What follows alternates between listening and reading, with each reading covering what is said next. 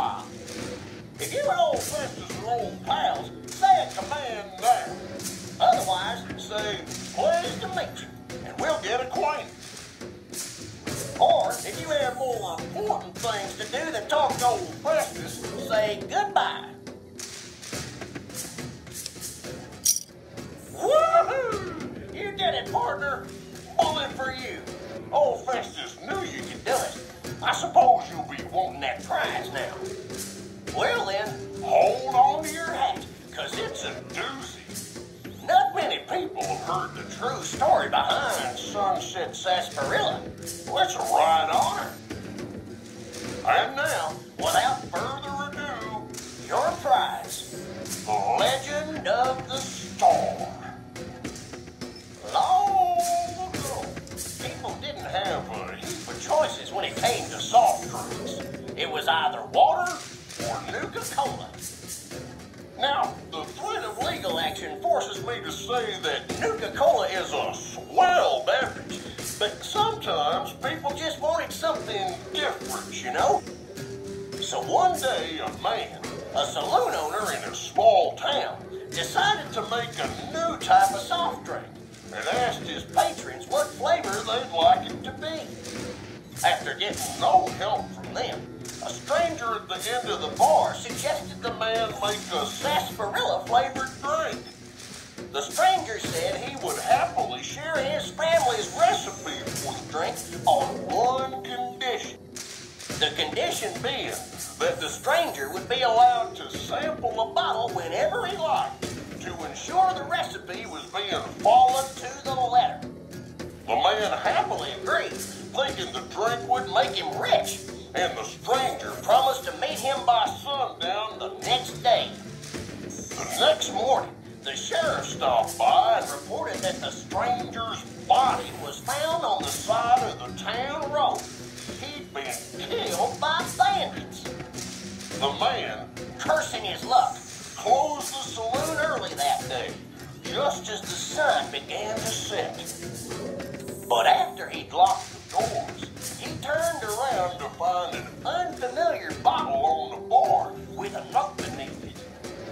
The note was sealed with blue wax in the shape of a star. Opening it, the man found it contained a recipe for a sarsaparilla-flavored drink.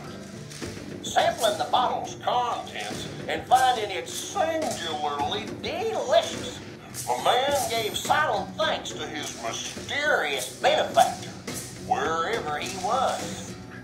Being an honorable man, the saloon owner paid for the stranger's funeral, thinking it was the least he could do to repay him. The saloon owner went on to become rich selling the new drink, and to this day, some bottles of Sunset Sarsaparilla have a blue star under their caps. Some say the saloon owner ordered it done in honor of the stranger.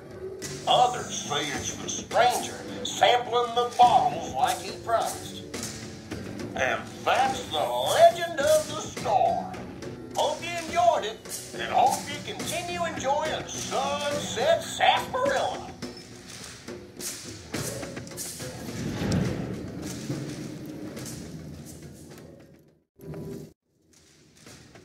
The Sunset Sarsaparilla Company has received a number of complaints regarding the prize awarded for handing in Sunset Sarsaparilla stars. Therefore, we have seen fit to provide another prize that we feel will placate the most discriminating customer. Just head through the double doors and follow the hallway to your left to the very end. An attendant will be there to present your prize directly. We at the Sunset Sarsaparilla Company would, once again, like to thank you for your patronage.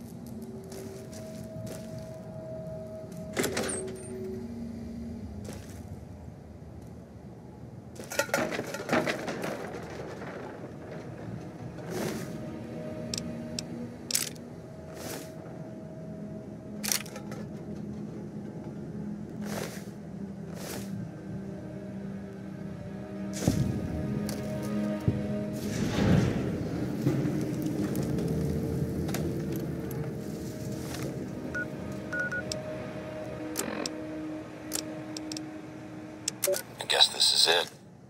Not much air left now. Minutes, maybe. And this is what I have to do.